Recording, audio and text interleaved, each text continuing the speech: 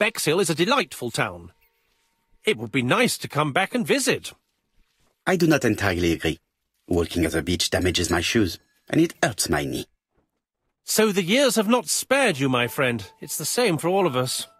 That is exactly what I said to myself when I saw you back from your travels. Poirot! Do not be offended, Hastings. I can see Japp waiting for us. And from his face, I would say that things are not looking good.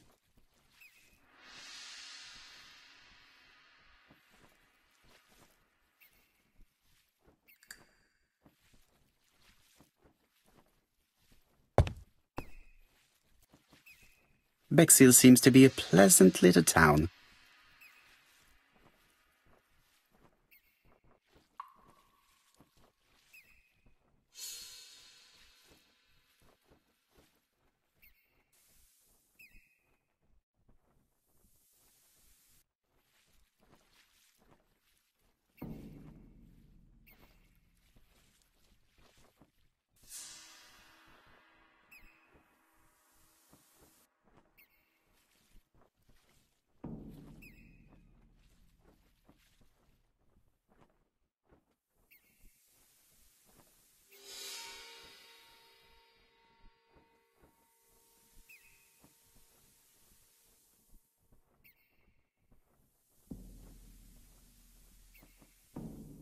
Bexhill is a pretty little seaside resort with elegant architecture, although personally I prefer more modern buildings.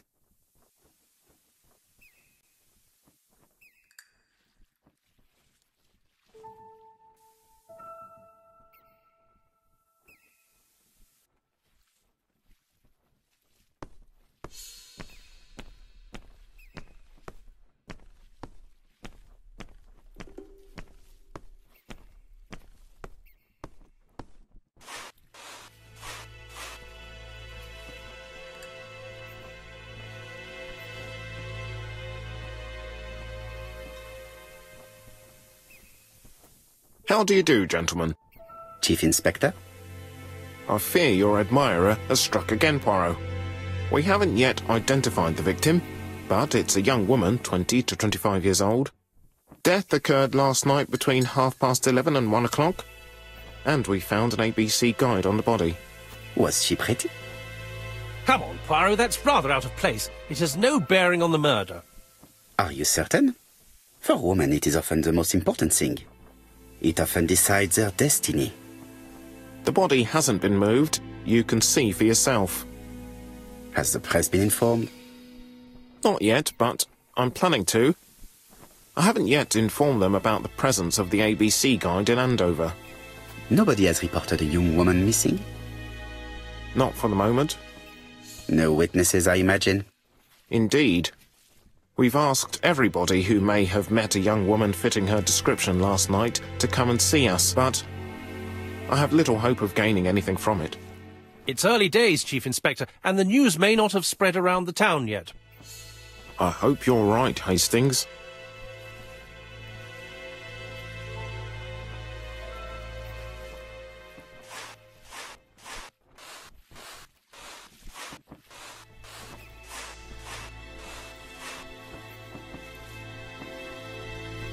A braided silk belt. It may have belonged to the victim.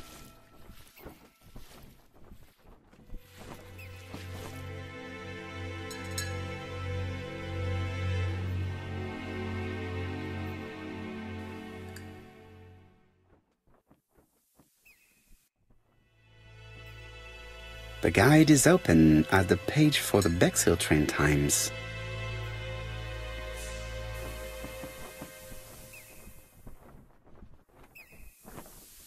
This key is too small to be one for a house. Without a doubt, it is for a padlock. These marks have been left by a rope or a braided cloth. She was a great beauty. Strange that Japp didn't notice it.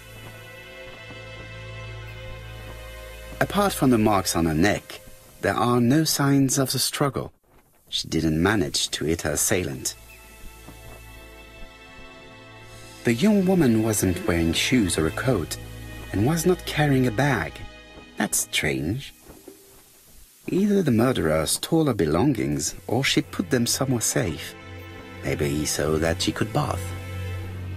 Let us now try and get our brain cells to work.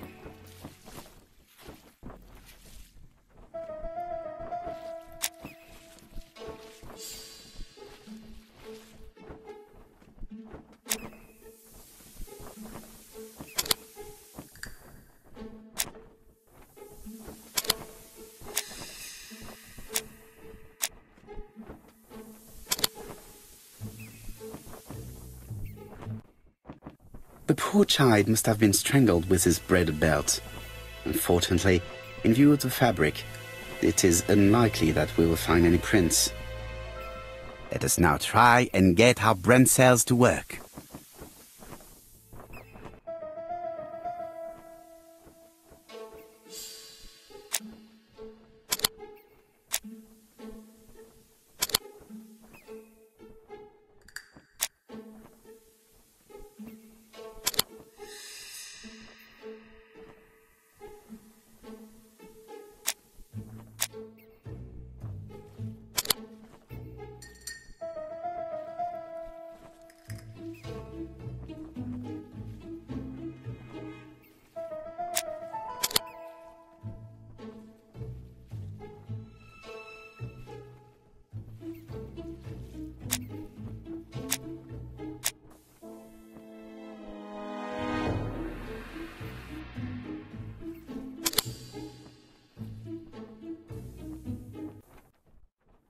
The medical officer should confirm that the victim was strangled with her own belt. That's what I thought. She shows the usual signs of strangulation. With a little luck, we'll find prints this time. You are too optimistic, Hastings. Our killer is far too meticulous for that.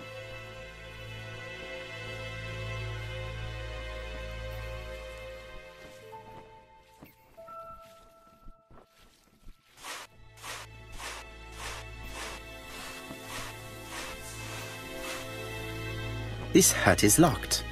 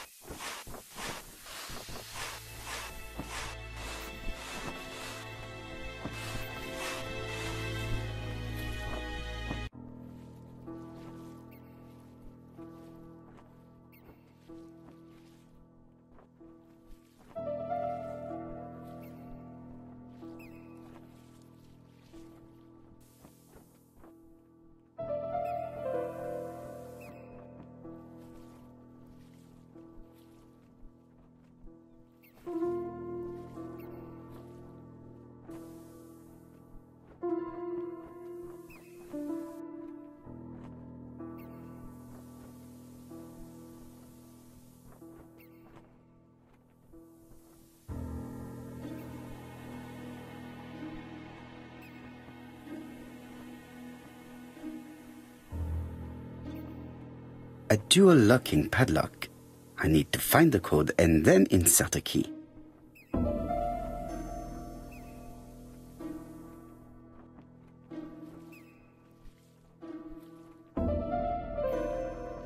The number is upside down. This is definitely at number 6.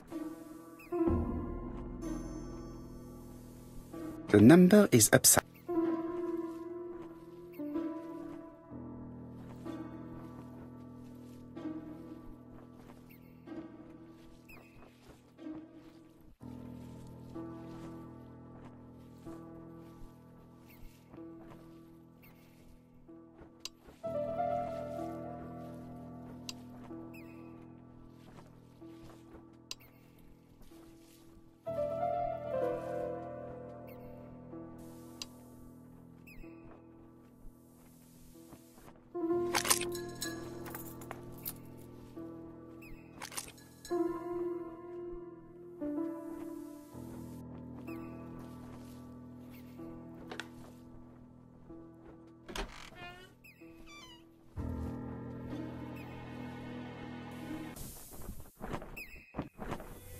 It definitely was here that the victim left her belongings.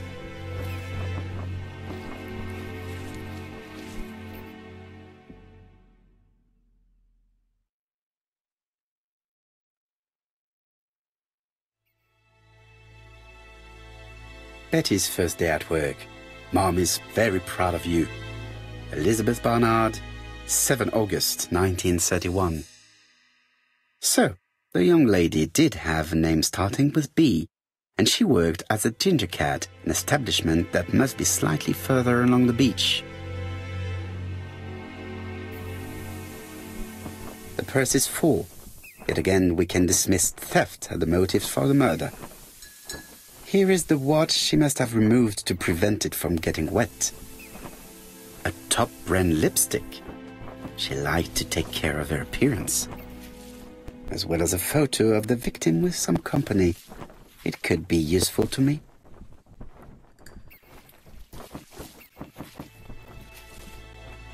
Jap has gone to the police. The victim has been identified and her family had reported her disappearance. She was called Elizabeth Barnard, mainly Betty. She worked as a ginger cat at the cafe slightly further along the beach. But Poirot, how on earth?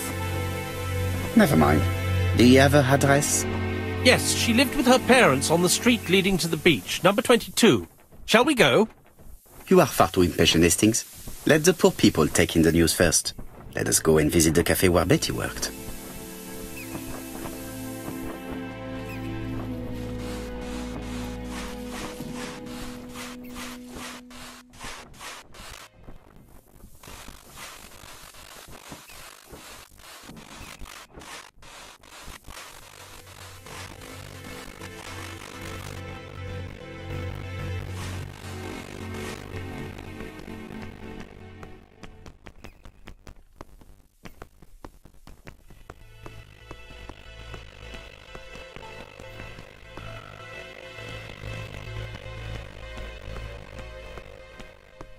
With all these tourists, these shops must be thriving.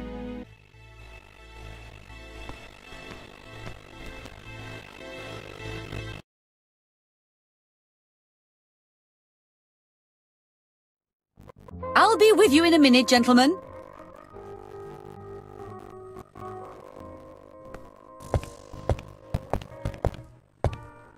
This is a well-laid table. Nothing is out of place and, above all, no creases.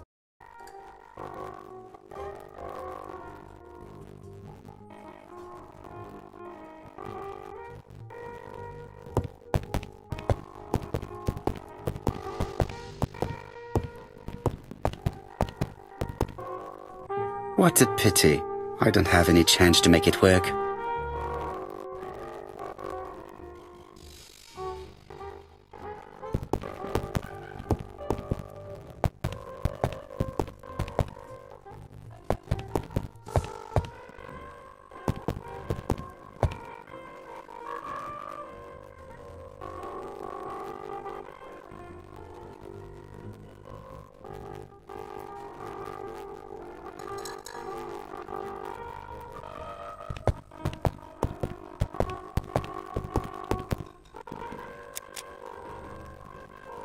Something tells me that she's the owner of the ginger cat.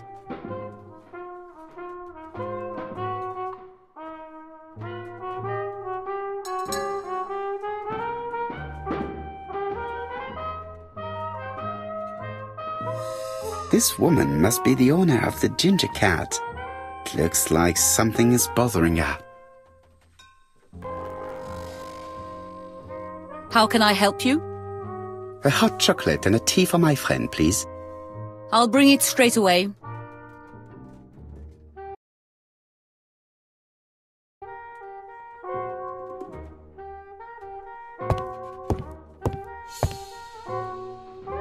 I need to know the time range during which Betty was working on her own.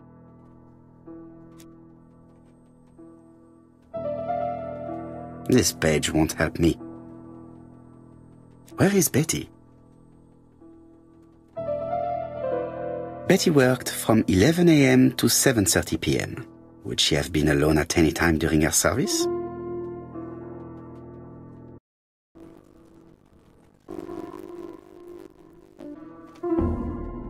These are the different waiting staff's bills. Which ones were written by Betty?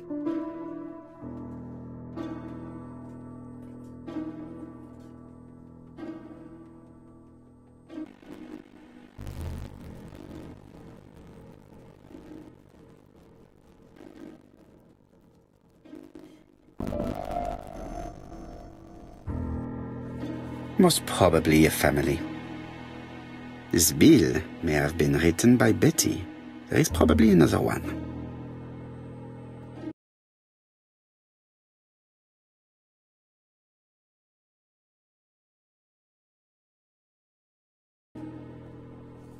Most probably a single man, a whiskey lover. Maybe the murderer? Betty served a family and a man on his own, a whiskey drinker. Maybe the murderer. This information will help me to progress. But, gentlemen, what are you doing? We are searching for clues, mademoiselle. My name is Hercule Poirot. I am a detective, and this is Captain Hastings. Does Betty Barnard work here? That is correct. She should have been here a while ago. Punctuality is the first rule of politeness. I fear that Miss Barnard will not be coming today. She has just been found, dead, on the beach a few hundred meters from the cafe. How awful. Poor young thing. What happened? She appears to have been murdered. This is most distressing. How this will affect my business, I shudder to think.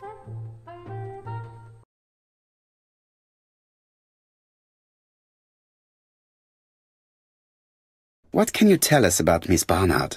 Nothing, absolutely nothing.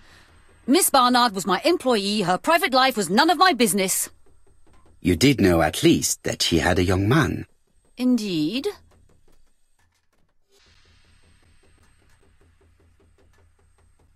This photo was found.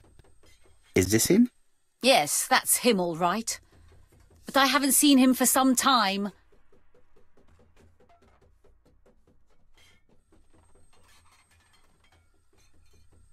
Do you think there may have been some problems between them? I'm not on those sort of terms with my staff. Now, please excuse me, I have work to do. The customer who ordered the whiskey might provide us more information. He may have been the last one to see Betty alive. It is an interesting idea, Hastings. Maybe he is a regular guest. What do you think, mademoiselle? I don't think so. Our regular guests tend to order tea and cakes. At this time of the year, there are a lot of tourists about you never see again. That's what I thought. Time to visit Betty's home.